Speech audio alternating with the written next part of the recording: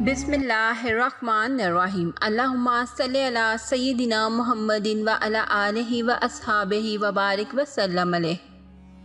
حضرت انس بن مالک رضی اللہ تعالیٰ عنہ سے مروی ہے کہ رسول اللہ صلی اللہ علیہ وآلہ وسلم نے ایک مرتبہ سحری کے وقت مجھ سے ارشاد فرمایا، روزہ رکھنا چاہتا ہوں، کچھ کھانے پینے کے لیے ہے تو لے آؤ۔ حضرت انس رضی اللہ تعالیٰ عنہ فرماتے ہیں کہ میں کھجور اور ایک پانی کا برتن لے کر حاضر خدمت ہوا۔ سنن نسائی۔ حضرت نبی کریم صلی اللہ علیہ وآلہ وسلم جب کسی صحابی رضی اللہ تعالیٰ عنہ کو اپنے ساتھ سحری کھانے کے لیے بلاتے تو ارشاد فرماتے کہ آؤ برکت کا کھانا کھا لو۔ حضرت عبداللہ بن حارث رضی اللہ تعالیٰ عنہ ایک صحابی رضی اللہ تعالیٰ عنہ سے نقل کرتے ہیں کہ میں حضور اقدس صلی اللہ علیہ وآلہ وسلم کی خدمت میں ایسے وقت میں حاضر ہوا کہ آپ صلی اللہ علیہ وآلہ وسلم سحری نوش فرما رہے تھے۔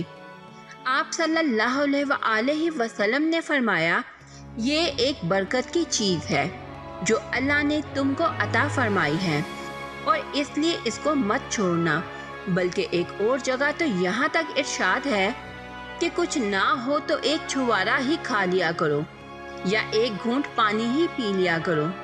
چنانچہ مسند احمد میں حضرت ابو سعید رضی اللہ تعالیٰ عنہ سے مروی ہے کہ سحری ساری کی ساری برکت کی چیز ہے، اسے کسی بھی صورت نہیں چھوڑنا چاہیے، اگرچہ ایک گھونٹ پانی پی کر ہی کیوں نہ ہو۔